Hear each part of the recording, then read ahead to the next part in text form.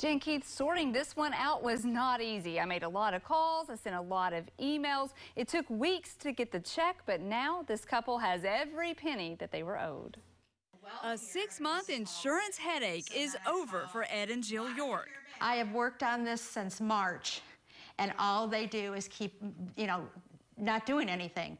And as soon as you made that one call, my gosh, miracles happen, and I thank you so much. Modivcare, the third-party processor for their insurance with WellCare, has finally sent them more than $1,000 due since January. I'm telling you people, call her. The money is for travel for treatment at Shands Hospital in Gainesville. The trips are essential for Ed, who received a double lung transplant in 2018.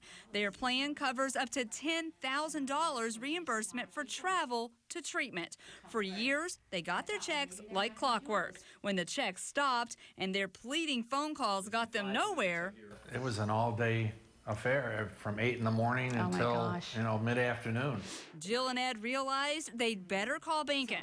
After I heard their story and looked at the proof they provided, I knew it was time to do what I do. It was amazing because, like I said, she'd be calling day after day after day, and I'd hear her talking, and I'd hear the voice on the other end. It's just the same one, and nothing would happen.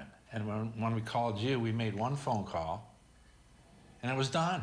Well, congratulations. I'm glad. This is a happy story. Can I give you a hug? Of course. Okay. Yes, you can. Thank you. A Modivcare spokesperson responded to me immediately weeks ago and promised a resolution. Jill and Ed tell me that they now have a lot more free time to enjoy life in between Ed's treatments.